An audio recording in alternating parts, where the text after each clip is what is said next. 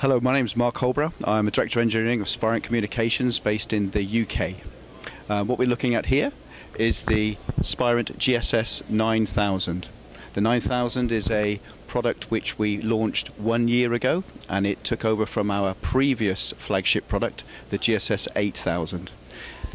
This box, which is, I say, 1 year old now, has got the capability of being 3 times more capability than the previous product, the GSS8000.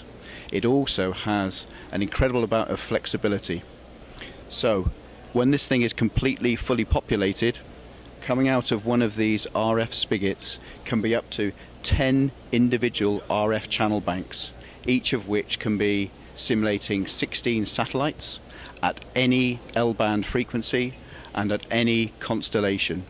And on a run-to-run basis, those frequencies and constellations and channels can be changed. The flexibility comes from being able to procure licenses to add capability to the box, as well as hardware channels as appropriate. What's running alongside it is the SimGen software.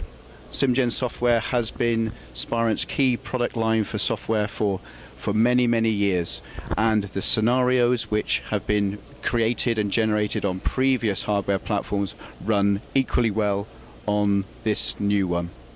Also, it's really worth noting that this box can support all of the currently available secure GNSS signals, Y code, AESM code and PRS. And the overall product can also support inertial sensors, and as you can see from here, in fact this PowerPoint here, it's also a key part of our robust PNT strategy, which we spoke about a little earlier.